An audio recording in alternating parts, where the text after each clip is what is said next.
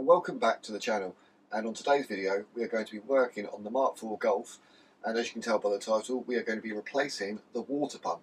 So this is the 2.8 V6 4Motion. It's a really nice car, done a lot of work on it so far, and I recently replaced the oil pressure switch, the sensor. So if you want to see how that's done, little video up there or down below. And in that video I noticed that around the water pump was a little bit wet, and since doing that video I could hear a little bit of a knocking noise as well, but I'm not sure whether that knocking noise was there beforehand or not, because there were so many other noises going on with the engine, with like the vacuum leaks. There was loads of hissing because, again, in that previous video I said about Bick from my local MOT test station, who replaced a load of lines and helps me out. So now it's quieting the engine down, I'm starting to hear these other noises. So I'm not sure whether that was a previous issue or not, but the coolant did drop when I first got the vehicle. It dropped a little bit, I did notice, and it has dropped a little bit more since. So that water pump leaking, that's, I think, going to be the issue. I will put a little clip in now of what it sounds like with the engine running, so we'll get a little clip of that, put that in.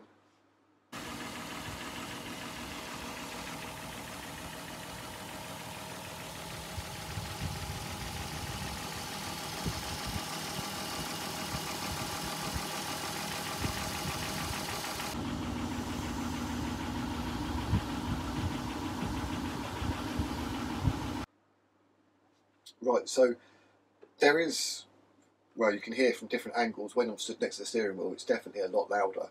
You can hear it, that like knocking sound. But when you're actually around there in that area with your ear, it does definitely sound like it's coming from the water pump. If it's not, then, well, there's a knock inside the engine, isn't there? But I doubt that's the case. I'm pretty sure it's just the water pump. So what we're going to do is, I'm still waiting for the delivery. I'm still waiting for the water pump to turn up, but that's not going to hold me back. I'm going to make a start, drain most of the coolant out. I'm not going to do a full flush on the coolant. I just don't have the time, because tomorrow my cousin is coming down, and he's coming down in his Focus ST. So we're going to go out and we're going to go for a little drive. And I want to be taking the Golf out, because, you know, I can keep up with him now. Whereas in the van, it was like, bye Lee. So now, let's get this Golf sorted so we can go and have some fun tomorrow. So I've literally only been out here 5 minutes and I've already finished my first cup of tea. It's going to be one of them days. Lots of procrastinating, lots of cups of tea, because this looks like a nightmare. For starters, right down there, that's the water pump, right there. You see that? That looks fun to get to. Can't get to it from underneath, unless you drop the subframe and the engine and lower it right down. So the only other way is to raise the engine up. So there is a, where's the engine? I did see an engine lifting mount. So there's an engine lifting mount down here. Oh, here it is. Let's take this cover off. That was only just sat on there, just to make it look good, because I actually need to get some of these little rubber clips, clamps, whatever they are. So I could take off this, that goes to the PCV valve, and then directly below it, just there, is a hooking eye, so I could use that hooking eye.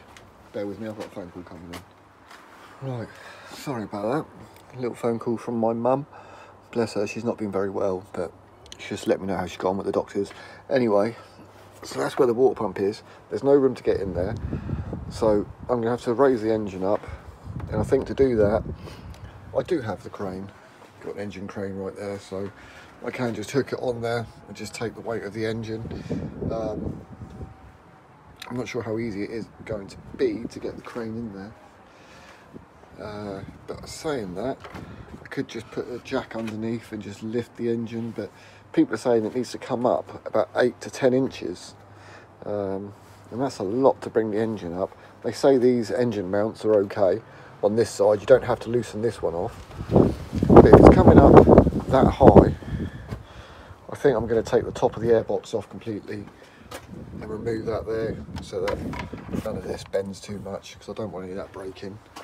I've had a look around and it should be okay to do it this way by raising the engine.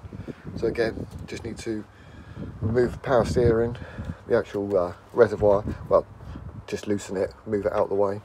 Coolant's obviously going to have to be drained. Remove this. If I remove it, I can give it a bit of a clean. Apparently, got to take out the washer bottle as well, and that should give us enough room to get in there. So once we've done all that, this power steering pipe, which has actually been replaced by Volkswagen 2 years ago, I looked through the receipts. So there's a little clamp there, that will need to be loosened. We've got a little bolt that we've got to find to go in there, and that'll take the tension off the belt. The belt, I've already gone ahead and done myself a little diagram so I know what's what.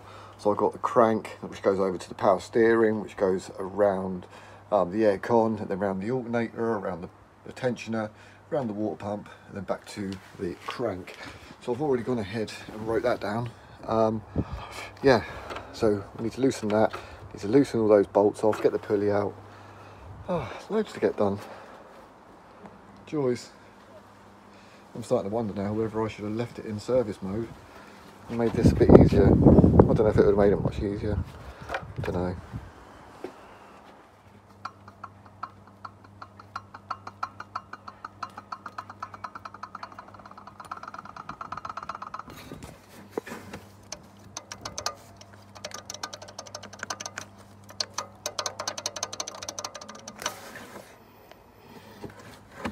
So that's the top tensioner and the water pump. The water pump's a bit quieter, not as loud as the tensioner, so that tensioner is going to need replacing as well. I should have checked all of this before I even ordered anything.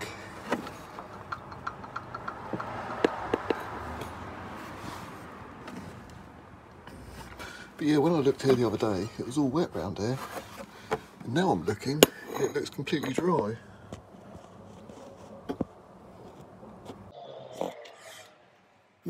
Interesting. I'm still going to change the pump anyway. Right, so here is an update of where we're at.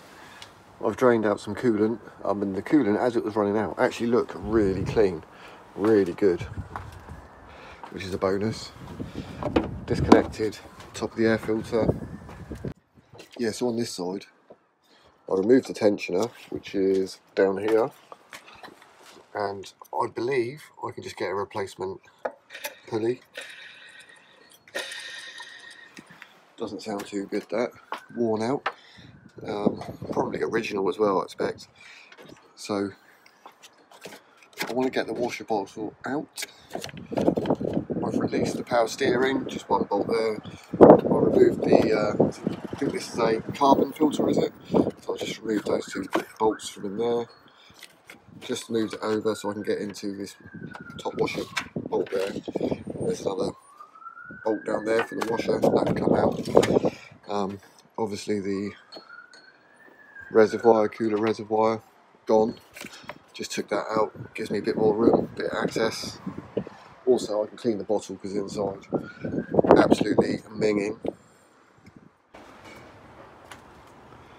Right, so here's a little tip for you, anyone looking to do this job themselves.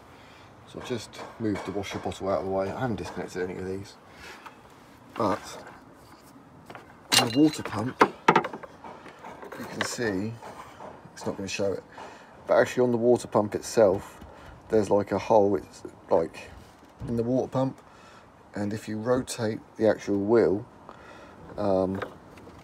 there's a hole and you can put like a screwdriver down there, and what that will do is that will lock that wheel out so you can actually go ahead and loosen those bolts without having to worry about the whole thing rotating. That's it, it's locked in now.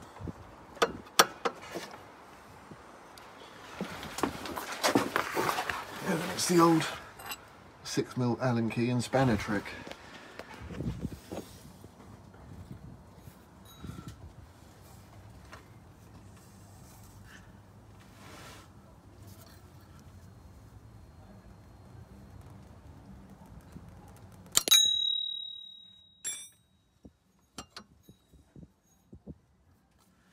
Awesome. Right, so where we're at, all the pulleys off, all the bolts are out for the water pump. Got a bucket underneath to catch any water that comes out. I'm going to split the flange, the water pump from the block, split that, let it drain, and then what I need to do is I need to lift the engine up. So I've got everything done now ready so that I can just lift the engine up, pull that one out, put the new one in, lower the engine back down, and then I can tighten it all back up once it's down. So I don't really want to be putting too much pressure on this mount. So we have 2 bolts there, one one just there. And then the pendulum mount, just need to unbolt that there, the pendulum mount, and should be able to jack it up. But I'm going to crack the pump now, let it drain for a bit. I'm going to go have a cup of tea, and then hopefully by the time that's finished draining, I'll be able to move that, put the jack underneath there, and use the jack. If I can't do it with the jack, because it won't go high enough, then I have to get the crane out. Right, let's go get a cup of tea, cup of tea, cup of tea.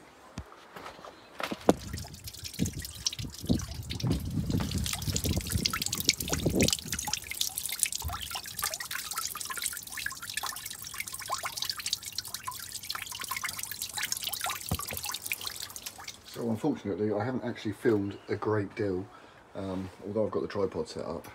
It's just, all you're going to be seeing is my back, because there's no room in here at all to work.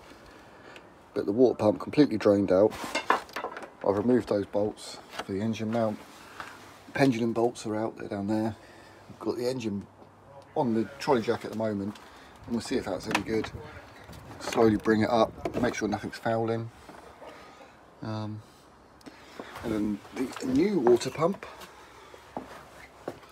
I'm just going to put a bit of coolant around that seal before I push it down, just to help lube and to help seal. But yeah, I got that from Euros, 34 quid. So yeah, happy days. New water pump.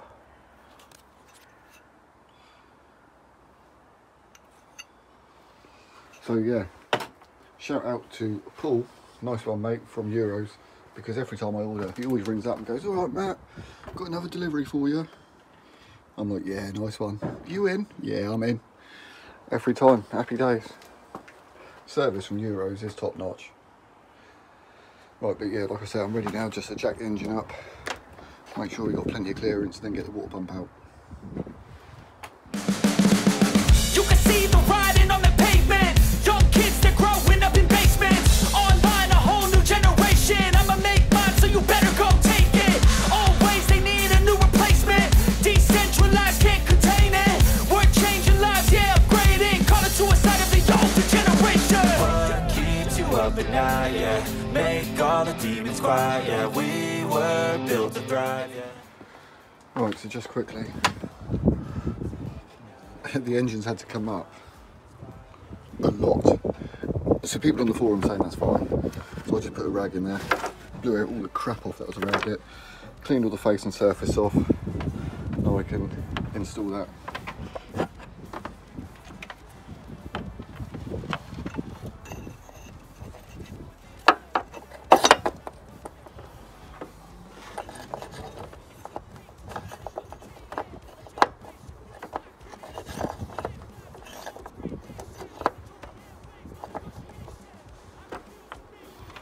There you go, something like that. Right, I'm just going to get the bolts in quickly, loosely, and then we'll lower it all back down and put it all back together. So I've got everything back together, everything's tightened up. I lined up those bolts. Before I lowered the engine completely, I had maybe about an inch gap, and I was able to get the bolts lined up, start them off, and held it in position as I slowly lowered the engine down. And then before it was completely touching, there's a bit of swing movement on the old gearbox, so I had to swing the gearbox backwards and forwards to get those 2 bolts for the pendulum mount. So that's all they're all tightened up now. Airbox is all back on, belts on, all tensioned up. So I just need to mix up some coolant, So we've got some concentrated coolant. I've got a bottle here so I can measure out how much I'm going to use. So I'm going to do 1 litre to 2 litres. So that should be good enough for -20, which is more than enough around here. Right, let's top her up. I'm going to keep her jacked up for now, up in the air, until we got her up to temperature. Make sure there's no leaks, make sure everything's alright. And then hopefully, good to go for tomorrow. Keeps you up at night, yeah. Make all the demons quiet, yeah. We were built to thrive, yeah. I think that we've all had enough. Keeps you up at night, yeah. Make all the demons quiet, yeah. We were built to thrive, yeah.